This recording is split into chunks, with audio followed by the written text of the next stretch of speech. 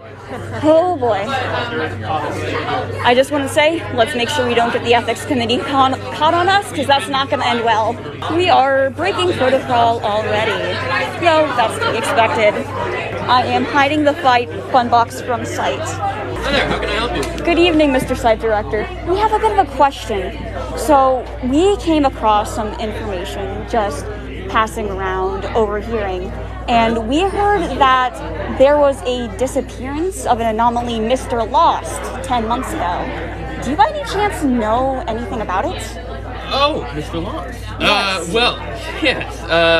Mr. Lost has been lost, I mean, as long as we've been aware of him. Far longer than 10 months ago.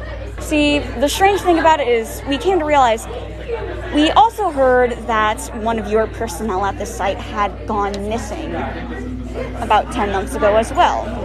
David. Yes, Agent Smith. He was on a field mission. He disappeared into a portal to a dimension known as the Other World. Would you perhaps think there's any correlation? Well, I'm sorry, there seems to be someone at the door. No. This isn't right. David. Oh shit! We need to be quarantined immediately. Oh shit. Was that us? Speak of the devil. Alright, everyone get back to work. Back to work. Yes, thank you. Back to work. Talk about this later. I think you have some answers to questions we have. I think it's better you start talking. Look, there are classified documents about this, and you need to go through the proper channels, months of paperwork to find out about I mean, I wouldn't want to break protocol, unless you can offer me something. What is that we can offer? I don't know, it's getting a little crowded in here. Jesus Christ, they just don't stop coming. Alright. If I could have just 1 second to deal with these folks, could continue our little negotiation? We will begin our negotiation in a minute. It looks like we're finding out some things. We are saying hi to Chris, yes. I also believe we need to go track down David. I believe we're not being told something by the administrator. Hey, Chris. Yeah. Buddy, we've been hearing a few things. Do you know who Mr. Lost is? Yeah, I know like bits and pieces, just like, I'm a bit nosy. I tend to like listen to what people are talking about. But I think he's one of Mr. Fish's siblings. He's like 20-something siblings. Yeah. And Mr. Lost is the one that was kind of the cause of David going missing. Like, David and the site head were on some mission with a portal, and Mr. Lost just kind of happened to pop up. And then, I'm not sure on the details here, this is more of a question for like Elizabeth and the site head, but the site head was like, oh no, Mr. Lost, we gotta go. And I guess David either wasn't fast enough or did his usual like Indiana Jones, like I got this, you know. That's great information. Thank you. You are such a helpful assistant. We also want to ask, Put in a good word, Yeah, either with like Danny again, or we're definitely going to. like with Sybil for Absolutely. promotion, because like my review is coming up. Yes. So. And your avocado shirt is very flattering on you. I got it for cosplay. Amazing. New information, everyone. I don't think we should trust the site director. I think he's lying. Holding out a lot of information. He is. Looks like they're gone.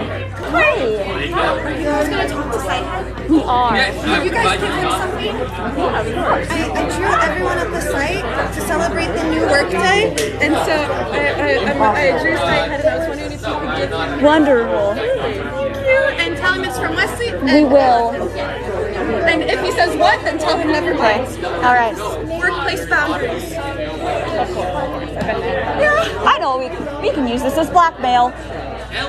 We can use this to guilt him into telling us the truth. You know, if we find out, like, Okay, chat, tell me, should we guilt trip the site director in an attempt to get him to tell the truth, or should we threaten? Now, tell us your story. There was a mission tendency.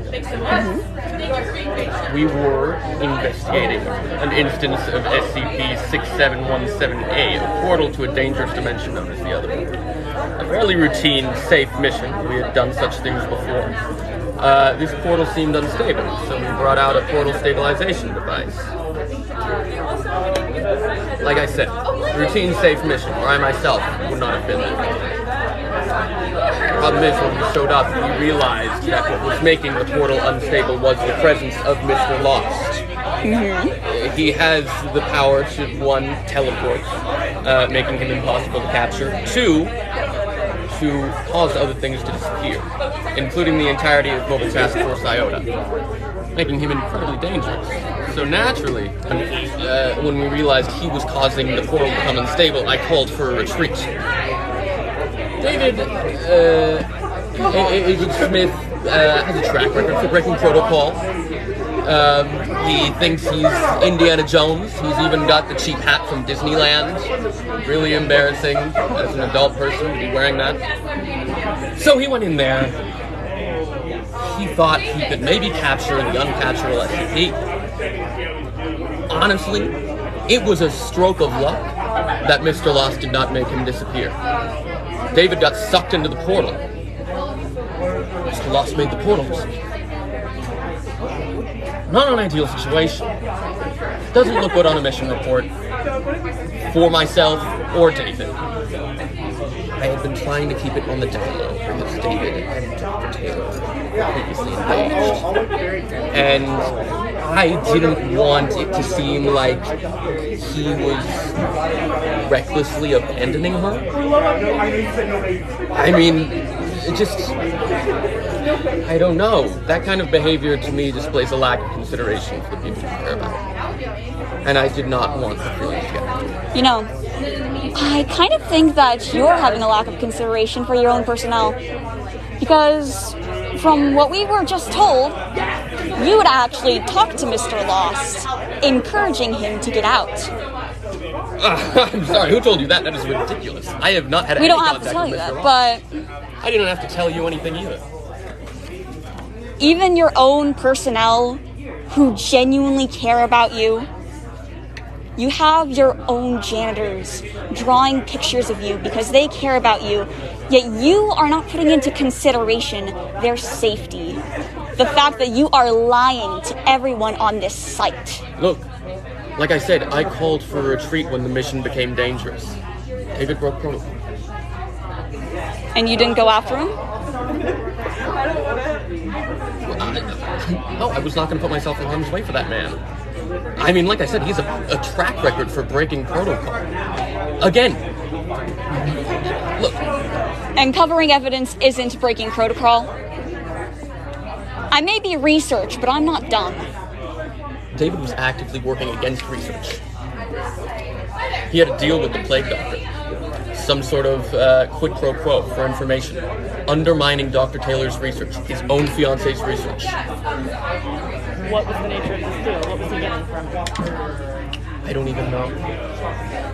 But that's why the Plague Doctor knows things he should not know.